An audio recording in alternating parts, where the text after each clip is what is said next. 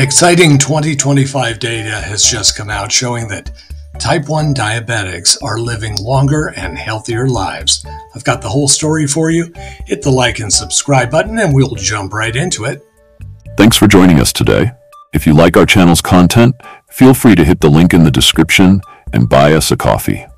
We appreciate all our viewers who support our channel. Now on to our video. 2025 Type 1 Diabetes Breakthrough, Living Longer and Healthier. Real talk, warriors. The latest 2025 data says 9.5 million people around the world are living with diagnosed type 1 diabetes. That's a 13% jump since 2021. But this video is not about doom and gloom.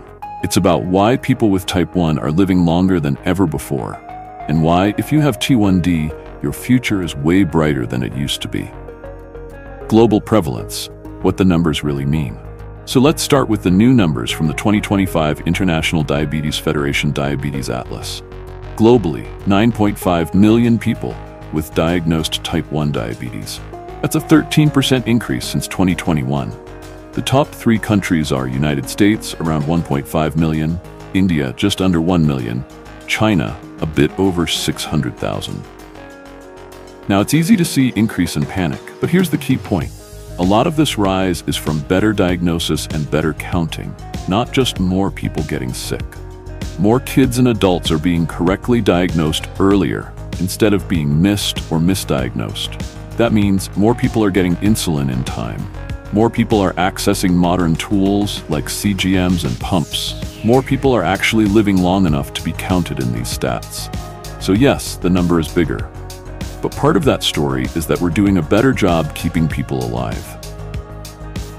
Life expectancy, the new reality. Here's where the hope really kicks in. Not long ago, having type 1 diabetes could cut 15 years or more off your life. Today, in many countries, that gap has narrowed to about 7 to 10 years on average, and in some places, it's even smaller. Recent data suggests that on average, men with type 1 diabetes are now living to around 65 years. Women with type 1 diabetes are living to around 68 years. That might not sound wild at first, but compare it to a few decades ago, when a lot of people with type 1 didn't make it anywhere near retirement age. Even more powerful, over roughly the last 30 years, deaths from type 1 have dropped by about 25%. That's huge. And remember, these are global averages.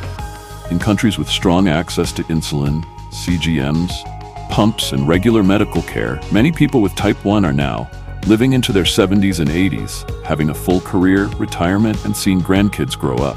Now, why we're living longer? The upside. CGM sensors, pumps, people exercising, families, clinic visits. So what changed? Why are type 1 warriors living longer than ever? A few big reasons. Continuous glucose monitors, CGMs, real-time numbers instead of guessing. Trend arrows that help you act before you crash or spike. Less time in dangerous highs and lows equals less long-term damage. Automated insulin delivery, AID systems. Pumps that talk to your CGM. They adjust insulin for you in the background. That means better A1C, more time in range, and less burnout. Better insulins and treatment plans. Faster-acting insulins, longer basal options, more personalized care instead of one-size-fits-all. Telehealth and remote monitoring. Your data can be shared with your doctor or diabetes team. Faster adjustments equals fewer years of being poorly controlled. Research on lab-grown islet cells and cures. Clinical trials are already showing some people going insulin independent for months. We're not fully there yet, but we are closer than any previous generation, and technology and medicines are improving monthly. All of this adds up to one big reality. You're not living in the old days of diabetes anymore. You're living in the best era we've ever had for type 1 care, and it's still improving. So if you're watching this with type 1 diabetes, or you love someone who has it, hear this. Yes, this disease is serious. It demands respect every single day. But you are also living in a time where people with T1D are living longer. The tools are smarter and kinder to your body, and the research pipeline is fuller than it's ever been. Your job is not to be perfect. Your job is to stay in the game. Keep checking in with your care team. Use the best tools you can access. Learn a little more each year. Because the longer you live with type 1, the more of these advances you get to benefit from. If you found this encouraging, hit the like and subscribe button. Subscribe if you want more updates on breakthroughs, clinical trials, and real talk about living long with type 1. And tell me in the comments, what's the biggest change in diabetes care you've seen in your lifetime? And how has it changed your hope for the future? So that's good news. In 2025, diabetes health is a lot easier than it was to maintain 30, 40, 50 years ago.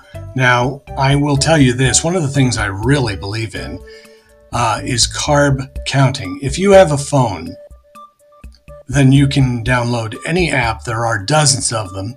And I check all the time if I'm going to have a hamburger, as an example. How many carbs are in a hamburger? How many carbs are in a hamburger with cheese? My doctor wants me to stay at 50 carbs per meal or below. This is one of the best ways I have been able to control my blood sugars and keep my A1C almost always at a 6.4 to 6.5 range. I attribute that to my overall good health, and that is not an expensive thing to have. Almost everybody has a cell phone today. So if it's hard for you to, wherever you are, to get a hold of some of these different tools like glucometers and that sort of thing, you can always use your phone. Carb counting is one of the most important tools, in my opinion. And talk to your doctor, find out what your physiology is like. And, everybody is a different size, different weight, different height. Find out what your doctor thinks you should have in the number of carbs per meal. And if you can stick to that, you're going to control your blood sugars, and your overall health is going to be much better as we wait for a cure.